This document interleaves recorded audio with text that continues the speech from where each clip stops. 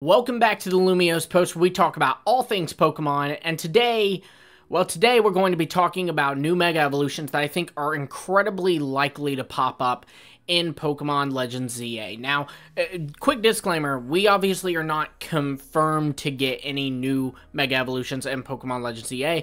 We just know Mega Evolutions returning, and I personally do think that this is the right time to bring in new Mega Evolution Pokemon. I mean, it just makes sense, right? The gimmick hasn't been seen since Let's Go Pikachu and Eevee. We haven't received new ones since Oris, and also Kalos is where Mega Evolution first debuted. It's where we got our first new Mega Evolutions, right? And now we're returning to it. It just makes sense. Also, this is made by the Legends team, who we know has in the past with Legends Arceus given us new evolutions, new regional forms, new regional evolutions. So it makes sense that if they're getting to play around with Mega Evolutions, they might want to play around with giving out new ones. But yeah, this is going to be my list of Pokemon that I think are likely to get them, and I have reasons for each one of them.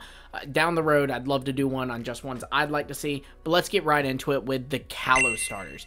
The Kalos starters, that is Froakie, Fennekin, and Chespin, or their final evolutions, would be the ones receiving the Mega Evolutions: Greninja, Chestnut, and Delphox.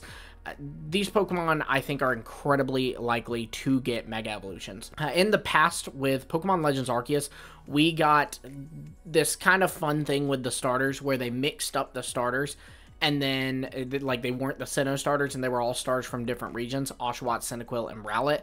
And then what happened was when they evolved into their final forms, they actually were regional variants of their final forms. I could see the Pokemon Legends ZA game mirroring this, still giving us like a mixed batch of starters, but then also mirroring something from X and Y. In X and Y, you receive the Kalos starters, but then when you get to Lumio City, Professor Sycamore gives you a choice between the Kanto starters: Charmander, Bulbasaur, and Squirtle.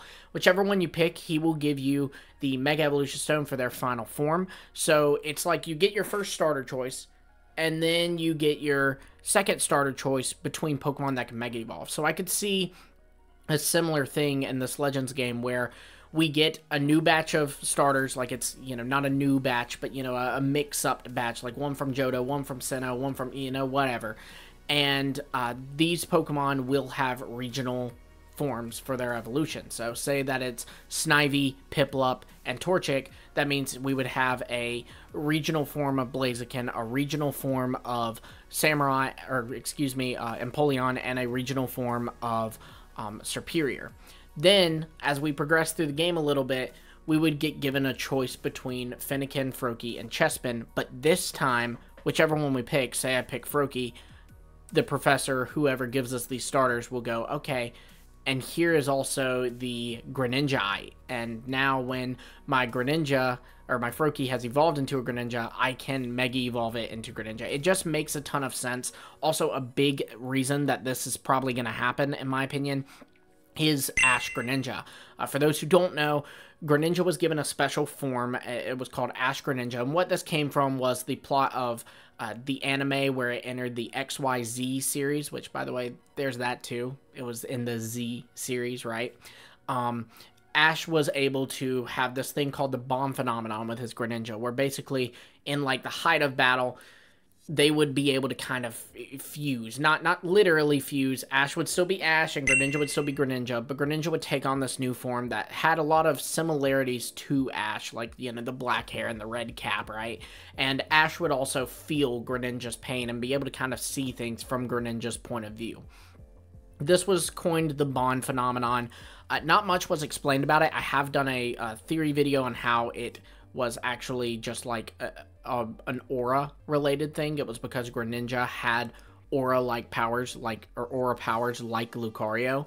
I still think that's the case, but the interesting thing about this is this was implemented into the games and then removed from it. It was implemented in Sun and Moon. You could get a Greninja with the ability Battle Bond. After defeating a Pokemon, it would turn to Ash Greninja, got a stat boost. Water Shuriken would do more in this form. It was really cool. But then in Scarlet and Violet, when they brought Greninja back after it had sat out of Gen 8, they removed this Ash Greninja form, and instead Battle Bond now, just when Greninja defeats a Pokemon, it raises its attack, special attack, and speed, I believe. But that's it. That's it. That's all the Battle Bond does. Doesn't change forms, so they removed this form altogether. Why would they do that? Well, it would make sense that they would do that if they're then going to give Greninja an actual Mega Evolution just a game later, right? That just makes a ton of sense to me. There is also the chance that this Mega Evolution will be Ash Greninja. They might bring that Ash Greninja form back and just call it Mega Greninja. Or even, you know, bring it back, do some design tweaks, and call it Mega Greninja.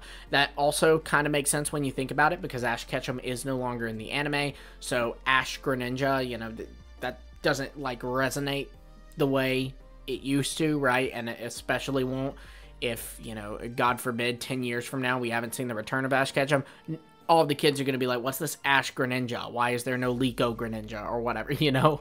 But yeah, so I'd say the Cal Stars are pretty likely. I don't think that they're going to make the same mistake this time and only revisit Greninja and not Delphox and Chestnut, because they have the perfect opportunity to give us the Kalos starters choices and then give us their Mega Stone when we pick them, just like they did the Kanto starters in X and Y. Now, next up, we actually have some scrapped Mega Evolutions. So makes sense when you're developing a Pokemon game, right? You're obviously going to have a lot of Pokemon that you draw up and you scrap. You decide, yeah, nope, this design isn't good, or no, it doesn't fit, or it's too similar to this, whatever, and you scrap it. And this actually happened with Mega Evolution. So we know, first off, that Flygon was supposed to have a Mega Evolution. GameFreak said that when developing, they were wanting to do a Mega Flygon, but just couldn't nail the concept. They kept drawing up things, and they just didn't feel like it was good enough. Ultimately, Mega Flygon was scrapped completely. Now, the fact that Flygon was a Pokemon that Game Freak wanted to give a Mega Evolution to, but it never came to fruition, makes me think that it'd probably be top of their list when they're revisiting Mega Evolution and handing out new ones. You know, they're probably like, hey, it's been 12 years. Do we want to take another crack at Mega Flygon? You know, I would think that'd be the case. Another scrap Mega Evolution that we know about, and this one's actually very new, we've only learned about this in the last couple of months, is Mega Jinx. So this all started back in, like, the Sword and Shield era. When Pokemon Home launched, there was data for a Jinx cry, and it sounded a little different. It had, like, this reverb that honestly sounded very similar to when you Gigantamax a Pokemon, and it gets, like, this new cry that's, like, a remixed version of its regular cry, right?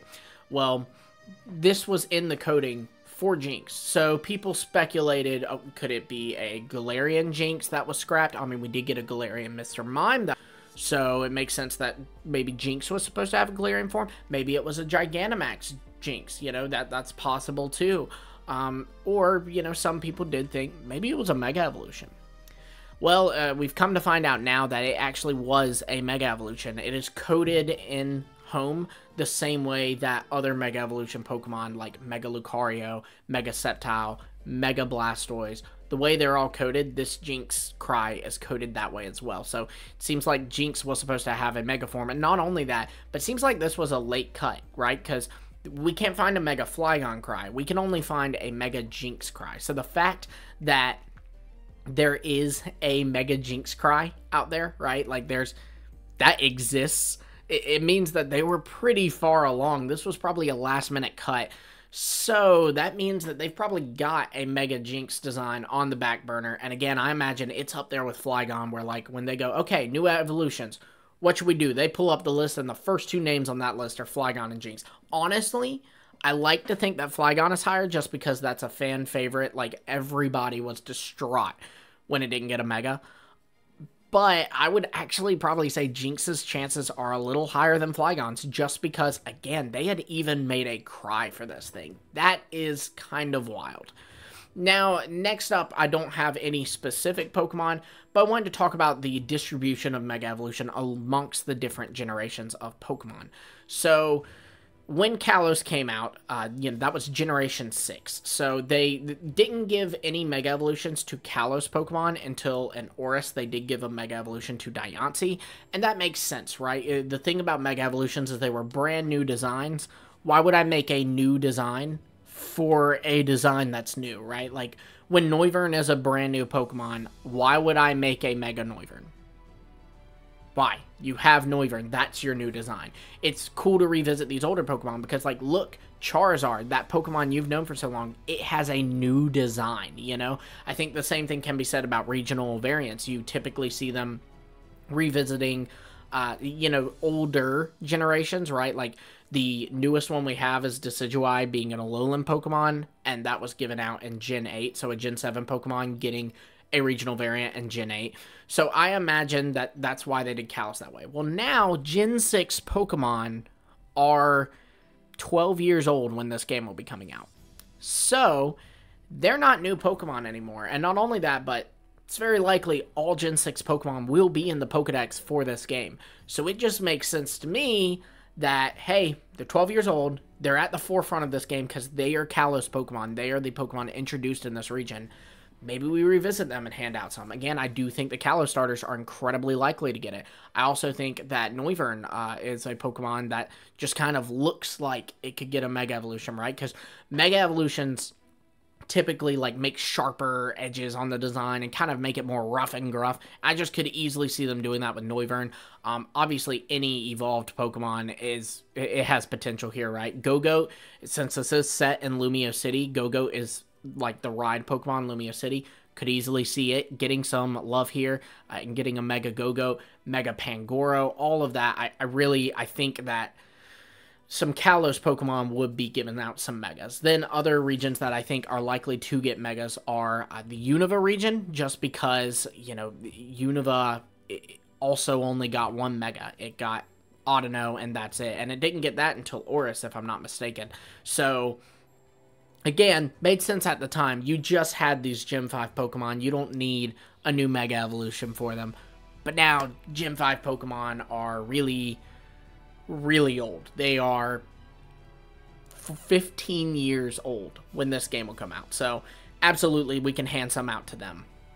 I also could see them handing out some Mega Evolutions to Alolan Pokemon and to, Galarian Pokemon. Just because, again, you're looking at these Pokemon didn't exist when Mega Evolutions were a thing, right? Like, when they were giving out new Mega Evolutions, there were no Alolan Pokemon or Galarian Pokemon. So, obviously, now you can revisit that and you can go, hey, which of these could get a Mega Evolution? You know, I think that would be the first place they look, if I'm honest. Especially because, too, there's not as many Pokemon to get Mega Evolutions in Gens 1 through 4, right? Because a lot of them already have it. Garchomp already has it. Gallade already has it. Gardevoir already has it. Absol, Charizard, Blastoise, Venusaur, Steelix, Scizor. You know, a lot of these Pokemon in those first 4 gens already have. So if they're handing out new Mega Evolutions, I really imagine they would look primarily between Gens 5 and Gens 8. Now, Gen 9, I am a little skeptical of because, again, we kind of revisit the thought process with X and Y, where it's like a thing of, okay, why would we give out a Mega Evolution to Noivern? Because Noivern's a brand new Pokemon. Well, now, why would we give a Mega Evolution to Lokix? Lokix is a brand new Pokemon. You don't need a new design for that new design, you know? But, that said, I would love a Mega Evolution for Hydrapple, for Archaeodon, all that. That would be super cool. But I don't know if they'll do it. But yeah, I just wanted to get that out there, that I do think that generations 5, 6, 7, and 8 are going to be the primary focus, like, in terms of where new Mega Evolutions are distributed. That is not to say that I don't think they will revisit Gens 1 through 4 as well, you know. Again, Mega Flygon, I think is very, very possible, and Flygon is a Generation 3 Pokemon. Jinx, also very, very possible. That's Gen 1 Pokemon. So I imagine there'll be others. I just, again, think the concentration will be more on Gens 5 and up. Be sure to let me know what you think of this in the comments. Are there any other Pokemon that you think, you know, is very likely to get a Mega? And don't give me this one because it's a fan favorite. No, that's not. I mean, like, coding, like, thought process. Give me some. There's got to be some effort into why they're more likely. Because I genuinely believe the Cow starters, Flygon, Jinx, and then just a more higher concentration in Gens 5 through 8 are the more likely Pokemon to get Megas. But I'm super excited to see it. We might get new Megas, and that is crazy to me. Let me know what you think in the comments below. Be sure to like, subscribe, and hit the bell for notifications. And until next time, I will see all of you later.